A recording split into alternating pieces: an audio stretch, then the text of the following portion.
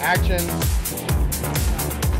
It's my first time, being in every scene every day, and it's exhausting, but it's also exhilarating. It's very much different than Paul. TV's, you get a little more time to shoot scenes. We've been on the run, going, but I've been having so much fun. The Butler Brothers are back with this action comedy about a former hockey star turned hitman, played by Dylan, who returns home to take care of his brother.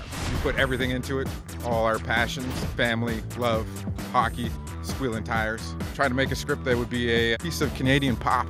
Tim Tucker's kind of a guy who walks into a room and owns the place, and Dylan Bruce is that guy. All eyes go on him. I think Jay might have a little bit of crush on him. What's not to love? Dylan's handsome, he knows how to act, and he's game when it comes to doing his own stunts. I love doing action stuff, which is really cool. We did a really neat fight sequence yesterday, and I got to do some cool starch ski and hutch type moves that I haven't done before. Nailed them, by the way. And if there's one word to describe this set, it's F-U-N. Every day is like a new, fun, hilarious adventure. People who are here all really want to be here, so those are the best environments to be in. I'm having a blast.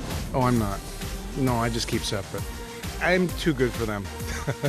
I am bonding in a very, very significant way. I love the Butler Brothers. I love Marina, our producer. Dylan's great.